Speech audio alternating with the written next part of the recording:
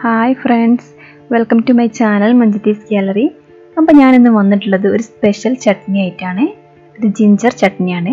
അപ്പോൾ വീഡിയോയിലോട്ട് പോകുന്നതിന് മുമ്പ് നിങ്ങൾ എല്ലാവരും എൻ്റെ ചാനൽ ആദ്യമായിട്ടാണ് കാണുന്നതെങ്കിൽ പ്ലീസ് ഒന്ന് സബ്സ്ക്രൈബ് ചെയ്യണം.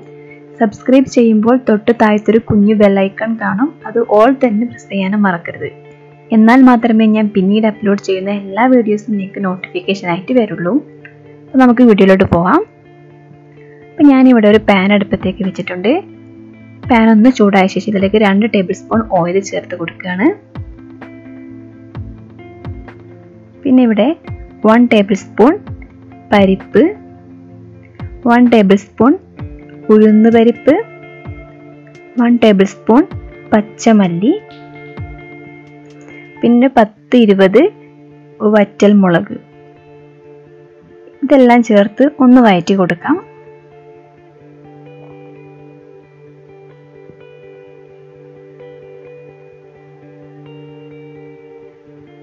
പിന്നെ ഞാൻ ഇതിലേക്ക് ചേർത്ത് കൊടുക്കുന്നത് നമ്മുടെ ഇൻഗ്രീഡിയൻസ് ആയിട്ട്, അതായത് നമുക്ക് ഇമ്പോർട്ടൻ്റ് ആയിട്ടുള്ള ഇൻഗ്രീഡിയൻസ് ആണ് ഇഞ്ചി.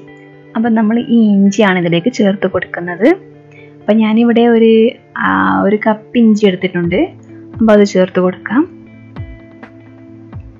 നന്നായിട്ടൊന്ന് വഴറ്റി കൊടുക്കണം.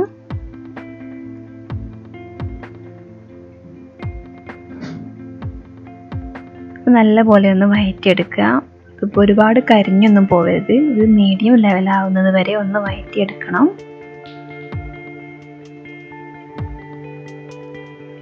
പിന്നെ ഞാൻ പറഞ്ഞല്ലോ, ഇത് സ്പെഷ്യൽ ചട്നിയും കൂടിയാണ്. അതുകൊണ്ട് തന്നെ എൻ്റെ ഒരു പരീക്ഷണം കൂടിയാണ് ഈ ഒരു ചട്നി.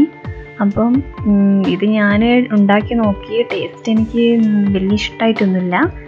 അപ്പോൾ നിങ്ങളൊക്കെ ഒന്ന് ട്രൈ ചെയ്ത് നോക്കുക. എന്നിട്ട് നിങ്ങൾക്ക് ഇത് ഇഷ്ടമായിരിക്കുന്നെങ്കിൽ കമൻസൊക്കെ അയയ്ക്കുക. അപ്പം നല്ല പോലെ ഒന്ന് വഴറ്റിയെടുക്കുന്നുണ്ട്.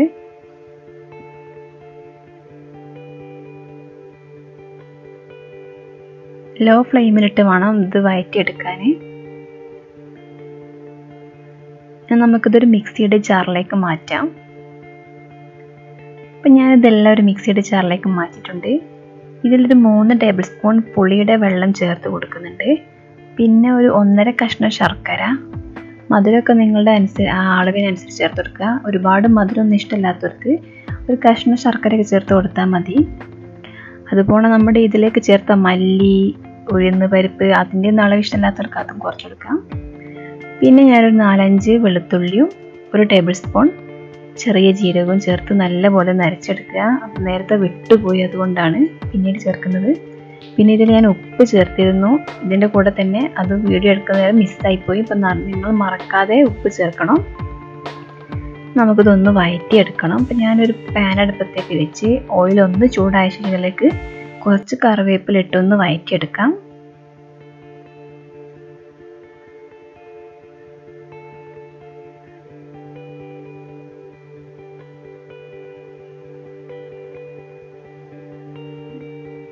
കറിവേപ്പില ഒന്നൊന്ന് ചൂടായ ശേഷം നമുക്കിതിലേക്ക് നമ്മുടെ ചട്നി ഇട്ട് ഒരു 5 മിനിറ്റ്സ് ഒന്ന് വഴറ്റിയെടുക്കാം.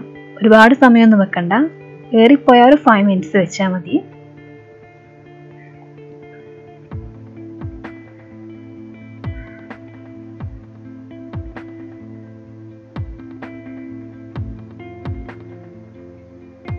പിന്നെ ഇതുപോലെ നല്ല പോലെ ഒന്ന് വഴറ്റി കൊടുക്കുക.